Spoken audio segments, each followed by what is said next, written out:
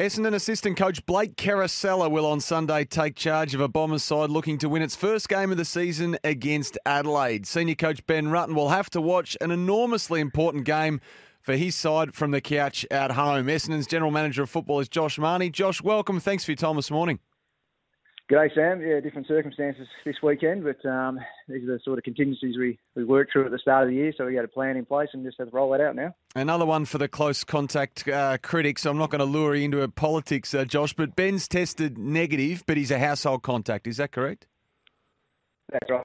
Yeah, and it's there is quite a few cases obviously still around the community, and we have to remain diligent in that area. And when, we've got rules around what guys have to do before they come into the hangar.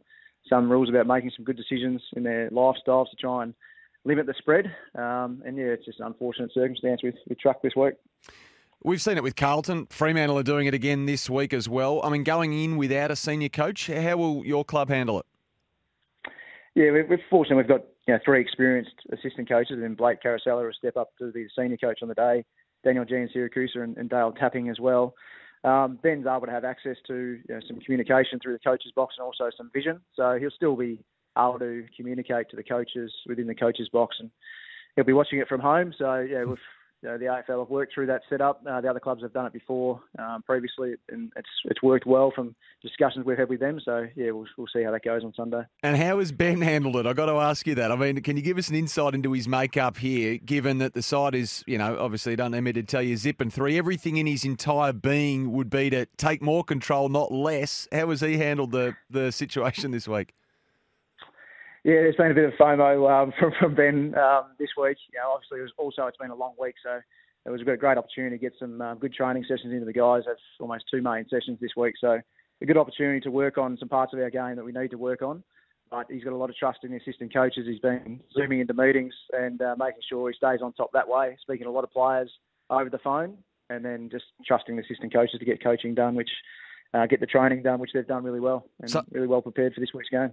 So on Sunday, on game day, how involved do you anticipate he'll be during the cut and thrust of it all?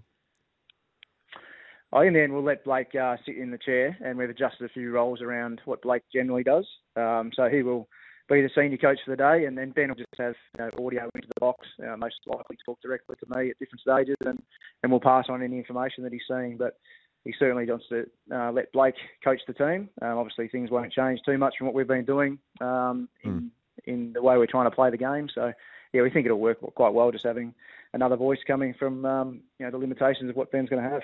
Obviously, it's a big organisation, bigger than any one individual, but we are talking about the senior coach. So does it make a challenging time for the club even more challenging? I think it was at the start of the year we spoke about all these different circumstances that might happen. There's going to be times we might be missing players, multiple players, might be really late just the day before the game. So, and then we spoke about different personnel missing as well. So the senior coach being one of them. So I think the main thing, and most clubs did this pretty well, is be really well planned for whatever scenario plays out. And yes, it's not ideal, but when we announced it to the players the other day, it was just, this is what's going on, and we just roll into the plan that we had. We're pretty well conditioned at the moment, aren't we? Is there an alibi, Josh, in the start to the season for your side? I mean, Geelong was disappointing in its performance, but to then have Brisbane and Melbourne off the back of it, obviously two sides who are well and truly contending at the moment. Oh, they're both very good sides, and they make you hurt whenever you make errors, and they certainly did to that. But also, we're not quite playing our best footy at the moment as well. We've played some good footy in patches. There's areas of our game that have slowly got better. I think our midfield and our stoppage work got better over the last 2 weeks. We have to keep improving our defence. It's a work in progress still for us.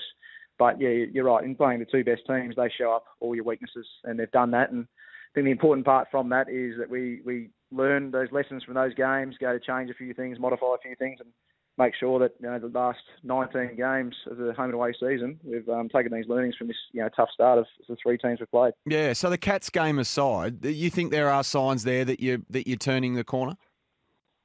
Oh, there's signs in games. I mean, when you look at it, both teams were probably in front or close to the front, and during the third quarter of both those games, and played periods of really strong footy. And that's the main thing that the coach is showing, that strong part of the game we have been playing. Let's keep building on that. It hasn't been for long enough, and good teams make you pay. So we've got to make sure this week against Adelaide we're aiming for four-quarter effort, and I think if we do that four-quarter effort and play our way for 4 quarters, we'll win most games. And we're speaking to Essendon GM of football, Josh Mahoney. Josh, I've got to ask you about Peter Wright, who has been a positive in a challenging first 3 weeks for the side. I mean, given you gave up little to get him in, I mean, the Suns are contributing a bit to his wage, which isn't unusual, but it's a fact here. So to have him performing the way he is up forward must be a real positive for you.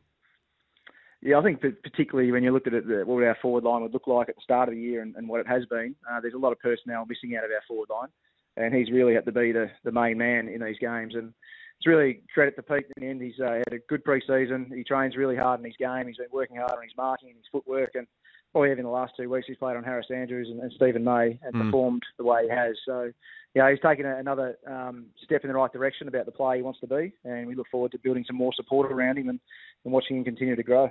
Just on some of that missing personnel and support, you'd ideally love to have him around him in your best 22. I mean, Harry Jones has been missed, obviously. Very promising young player. Is he getting close, Josh? He's not too far away, is he? Yeah, he's getting close. Yeah, I think he'll play a game probably next week. Most likely, given the amount of time he's missed, he'll be through the VFL. But he's made some good progress, so he's not too far away. Speaking of the VFL, Anthony McDonald-Timawuti showed some nice touch down there last week, I think out at Casey Fields. I mean, how long, though, until he gains the match conditioning required does the club anticipate?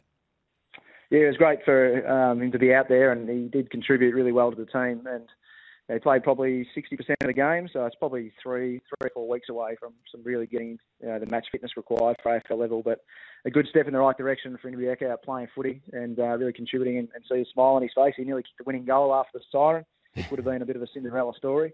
But yeah, it was great for him to be out there, as it was for Zach Reid, who'd missed a lot of footy, and he played 50% of the game as well, so he'll build up this week as well. So a couple of guys coming back into the mix.